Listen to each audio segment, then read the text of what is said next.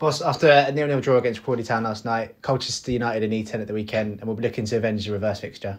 Yeah, there's some fixtures like that this year that, well, in the second half of the season that we have got to do better in, and try to reverse the fact that we've not picked up points against certain teams. So that was a strange game when we went there. We changed formation. We changed quite a bit in our setup for that day, and we started the game okay, and then a little bit like there has been on some certain occasions this season, we conceded and then didn't bounce back as we would have wished. So be going out to do everything we can to use the positivity out of the manner in which we got the draw on Tuesday night.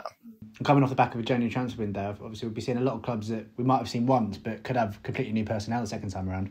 Yeah, very much so. Yeah, I think it's quite interesting, isn't it, when you look at the transfer window as to where the top end of the game hasn't spent the millions or billions sometimes that gets thrown around in transfer windows. It's been the lower end that there's probably been a little bit more activity, but I think some of that would probably be related to the fact that not a lot of people turn their squads around or over in the summer because of obvious reasons. So we'll be coming up against new opposition. I think with Colchester obviously having their game called off, it means that we missed an opportunity to see what they might be about. Now they've signed one or two new ones, but as I've said before, it's about trying to make every game as much as possible about Leyton Orient and not worrying too much whilst respecting the opposition, of course. Obviously, talking about Leyton Orient and arrivals, 4 of our new lads played a sizable portion of last night. Looking back at it, are you happy with how they got into the game? Yeah, I mean, for I suppose in an ideal world, you would say that you'd much rather it have been a game that you were talking about us creating and being the dominant team, but the circumstances became what they became in the game and we had to adapt. And I think what was most pleasing for me is that everybody, whether you were a new player or an existing member of the squad, that everybody showed the attitude and the desire and the focus and the qualities that we've been asking for. We've talked about when we don't play well, how can we go and get points out of games? And albeit I think we were probably the team that created the more clearer opportunities on the night, we showed a lot of other qualities that were good to see, like I say, across the ball. But certainly in terms of answering your question, I think the new players really integrated themselves in that performance. In terms of obviously consistency for Orient, we've probably seen away form not be as strong as home form. So having had that point now, it's really good to go back home and try and back it up on Saturday, isn't it? Yeah, it is, and it's important that we try to win that game. I think we all got we were all very happy with the way that the game and the result panned out on Tuesday. But at the same time, it wasn't a win. We felt that we could and should have come away with winning the game despite the circumstances. So yes, we need to back it up with a win at home.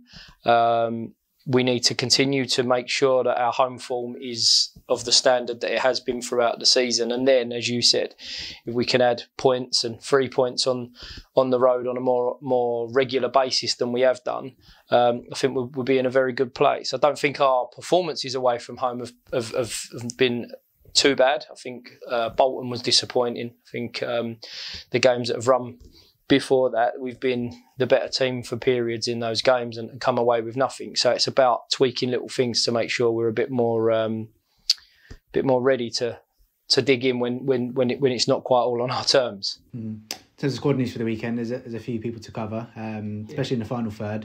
If we start with Lee Angol, obviously we saw him hobble off a while back. Is there any update on how long we could see him sidelined for? Well, Lee's scan came back very negative from our perspective and certainly from Lee's perspective. So we're going to see, we're going to not see Lee for a while now. And what's been very frustrating for the treatment of that injury is that Lee's there was a positive case of COVID in and around Lee and his family. So it's meant that he hasn't been able to come into the training ground pretty much not long after suffering that injury. So it's made it really difficult to start the process off of assessing where we go in terms of his rehab. But all I can say is it is going to be a while in terms of Lee and the stage that he's at. And then it would probably be a bit fresher. It might not have as much information, but obviously Real Satiri, it looked like a similar kind of injury with his hamstring last night. Yeah, and everyone would have seen this sort of state, for the want of a better phrase, that Ruel come off the pitch in, very emotional, and it was a tough one for him to take, because I thought he started the game extremely well, and it was his real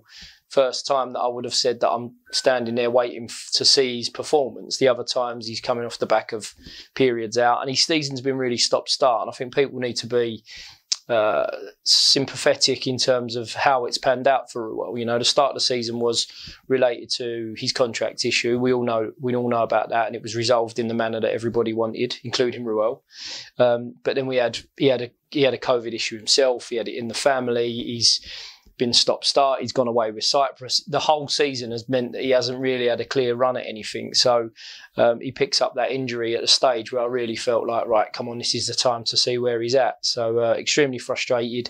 You're right, too soon to know exactly what the extent of the injury is, but it doesn't look particularly great, if I'm being brutally honest right now.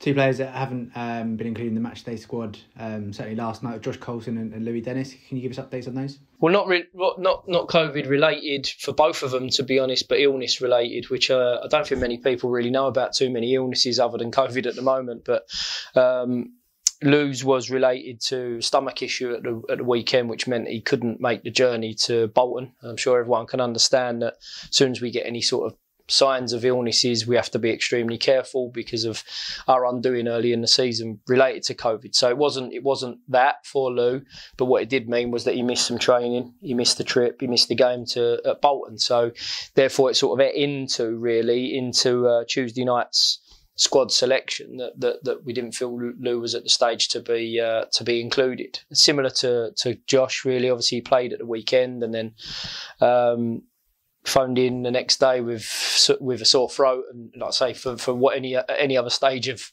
our lives would have just been considered a little bit of an illness, but that's eaten into the week. And again, because of the circumstances, because of spreading anything around a group of people and group of players at the moment, we've had to err on the side of caution, and Josh hasn't been in so far this week. So Lou's trained, and we feel he's in a place that's prepares him for being back in and around the squad.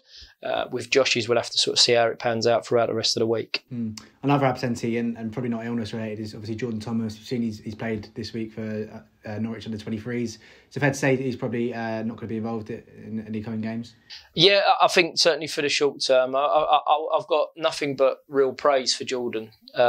He came here and we had real high hopes for him coming and really pushing for a spot in the team, and it's been tough for him. You know, I think it's always tough on your first time loan. If you sat down with Tunji, he'd tell you that the circumstances are new and they're different. George Marsh would have been the same last year, and it's always a very eye-opening experience for people, but it hasn't worked out as we would have hoped, and certainly as Jordan would have hoped. But he showed a real maturity.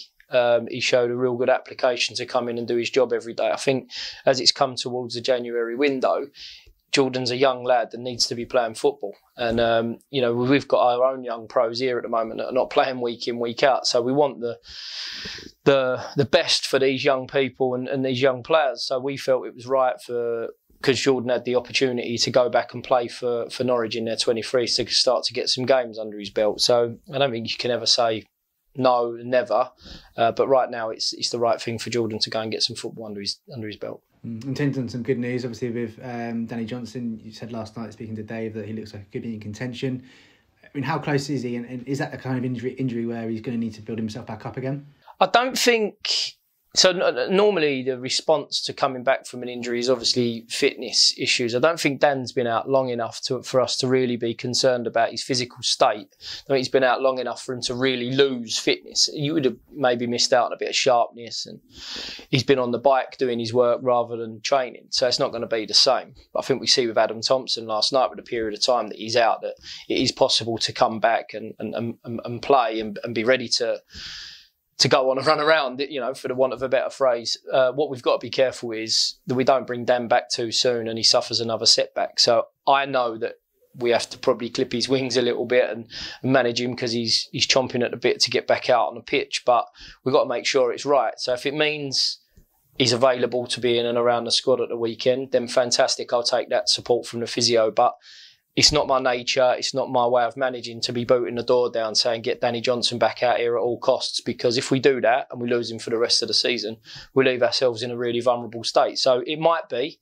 that he's around at the weekend. We'll see how that looks over the next coming days, as I mentioned, post-match on Tuesday night.